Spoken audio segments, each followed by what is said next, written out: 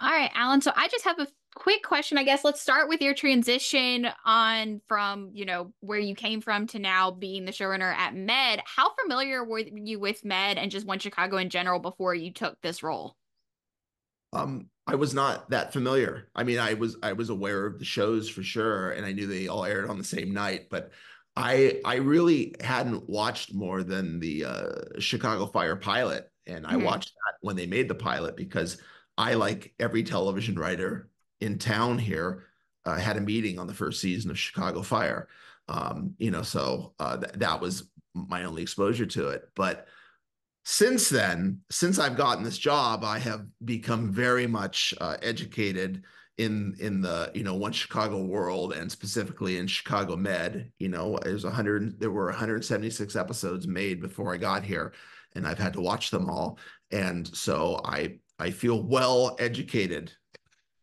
That was gonna be my next question, was have And you gone yeah, back and watched all 9 seasons? But that makes sense. So no, I have, and I watched season 9 first, mhm. and then I went back to the beginning, and Gotcha. because I wanted to see where we were jumping off from, Yeah. first and foremost. But I obviously clearly I became a fan, and I just loved being immersed in that world and getting to know a lot of the original characters, most of whom aren't on the show anymore. Yeah. Um, you know, uh, but the transitions to the new cast were so gradual that it just always feels very robust and organic and dramatic. Yeah. Well, speaking of where we left off, so at the end of season 9, we leave off with Ripley walking out of the hospital when he's been accused of beating Pavel. Is there a time jump, or do we pick up, or is there a time jump, or do we pick up right where we left off? We time jump a month forward, so we do Okay. not do a direct pickup of that scene at the end. And the opener, the season opener, which I wrote, it's called Sink or Swim, does not um, immediately delve into those questions, because there's a mass casualty event that Hmm. happens. Leadership capsizes near Navy Pier, and there's a lot of injuries and traumas from that. So those are all brought to Gaffney, and everyone has to throw themselves into that. What I wanted to do is jump forward a month and then catch everybody up gradually as we went through the episode. But I can tell you that in the intervening month, that there has been a chill in the relationship between Ripley and Hannah, Hmm. and that the reason for that is that he has not been transparent about that night, what his involvement was with Pavel's attack, if any involvement at all. And she told him off camera that I'm not cool with this. If you can't be honest with me, this is over. So they are kind of on a break.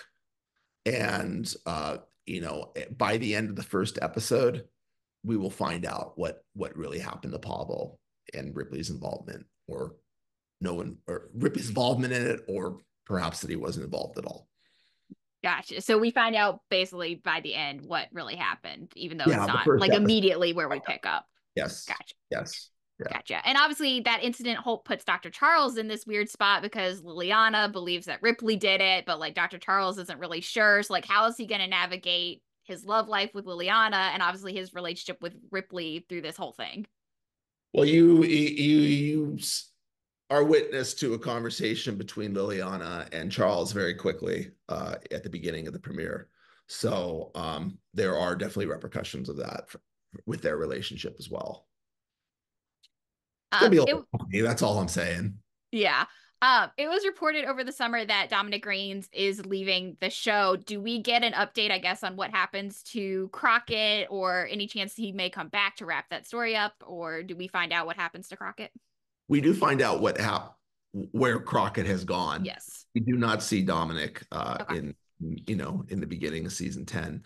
And the reason I decided to do it that way is because I just felt that the previous showrunners, Andy and Diane, had done a beautiful job of already explaining, that he had some grieving that he's never allowed himself to do for his daughter who died, several years ago. And that was done in this beautiful way where if Dominic had come back, that his story could have just continued. But since it ended up that he didn't come back, that I think it makes total sense where he went. So we explained where he went, but it's in Right. dialogue. And I don't want to mislead anybody to expect that Dominic will be in the premiere. The other kind of one of the other big things from the finale was Sean and Dean's fight. About Dean or Sean really kind of letting his feelings out about Dean's absence in his life, all those years ago. Are we gonna see them work on their reconciliation in the premiere and I guess in the episodes to come? Um, I love that question because most people don't ask that question. I think you're the second person that has asked about Sean and Archer's relationship. It's the answer is yes. There will be some further dealing with that, but not in the premiere. Okay.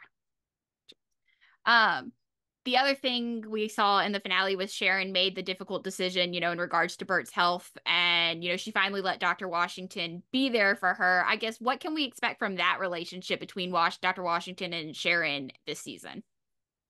Well, you can expect a lot in that department between Goodwin and Dennis. We're going to see some different colors to that relationship. We're going to get some surprises in that relationship.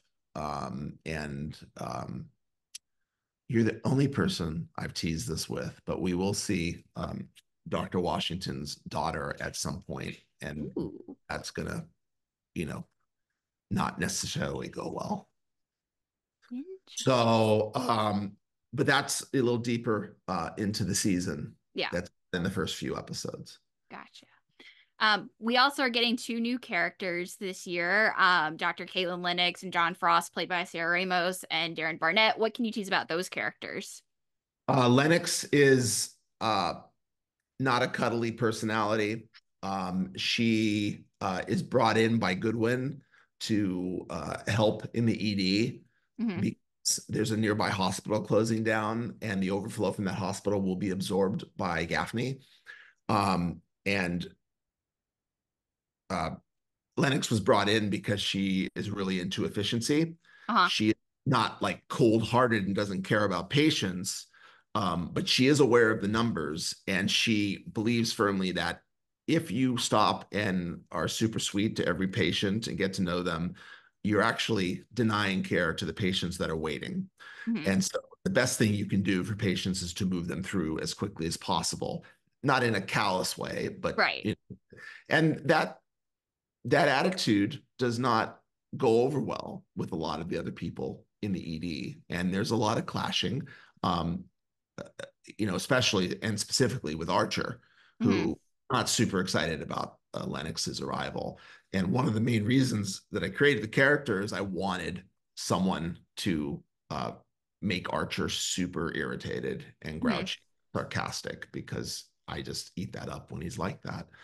And so that was the idea between her character. She is a bit of a mystery to everybody, but as the season progresses, you will get little windows into why she's the way she is and what her background is.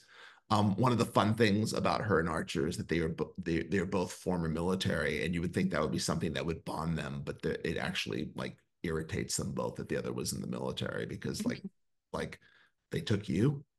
So, it's like And then that. you also have Dr. John Frost too. What Yes. about his Yeah. character? Dr.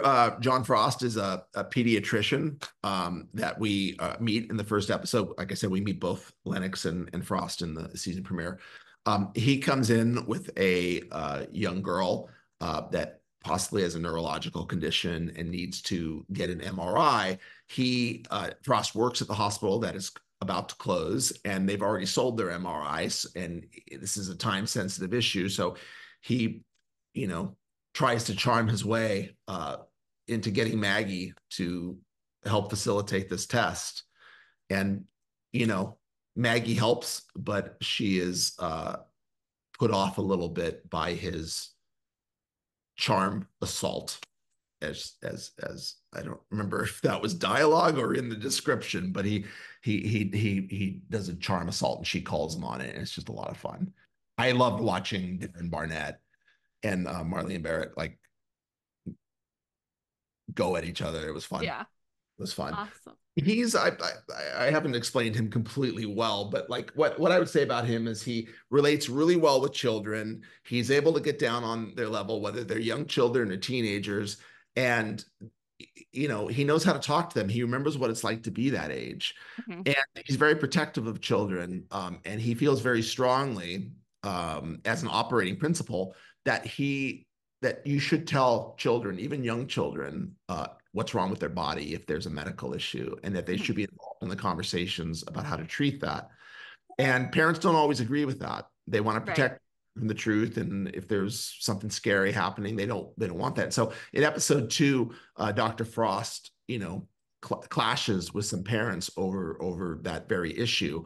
And what we find is that Frost cut off his parents at some point because he felt they did not protect him as a child. And so he put himself through med school and decided to pursue pediatrics. That's awesome. Well, Alan, that's all the questions I have. Thank you so much for taking time to talk with me. I really appreciate it.